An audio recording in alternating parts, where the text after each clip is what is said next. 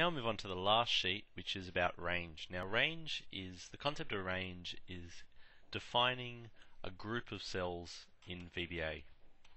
Now the first example we're going to do here is we want to create a range that counts the number of stock codes. So we've got a whole bunch of stock codes here and company names, and we want to define a range to count how many companies are listed there.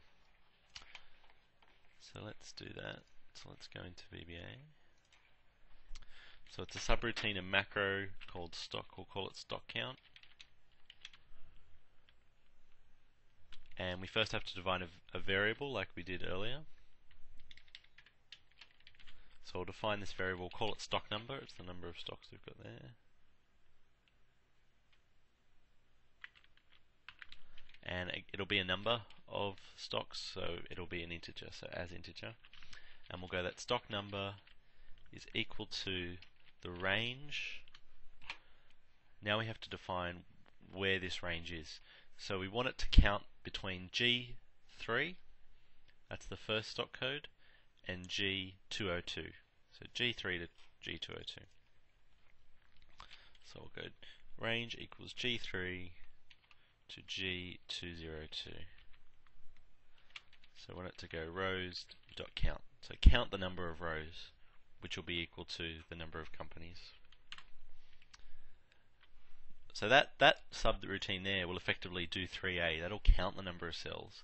The next thing we want to do in 3B is put that value into a cell. Put that into C11 there. Indicate the number of companies. So let's do that. So we'll go range C11, make its value equal to stock number, which is that variable we just defined there. So if we run that macro, stock count, bam, there you go, it's entered that 200. It's counted the number of stocks, there's 200 stock codes there, and then it's entered that number 200 into that cell C11, which is what we want to do.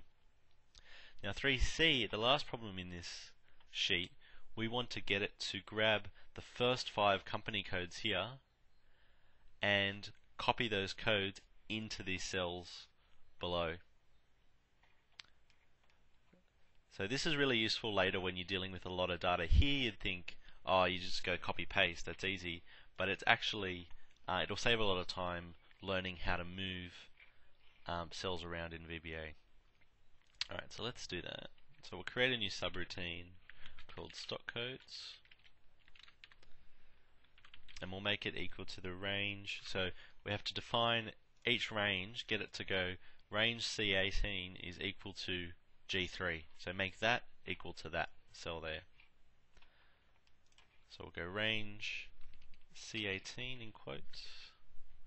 The value of that is equal to the range G3.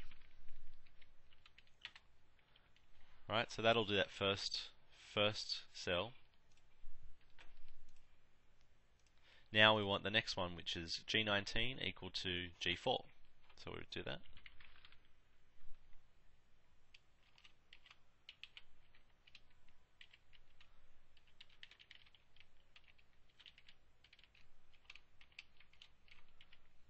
G4. And then we'll do the same thing for the next one. We want C20 to be equal to G5. So exactly the same thing.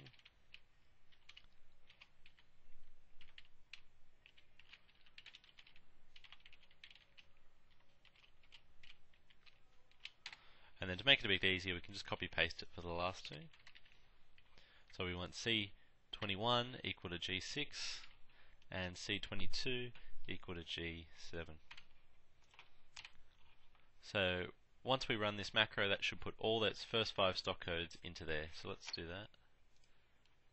So I'll go to stock codes, run, and there you go. It's put those first 5 stock codes into those cells there.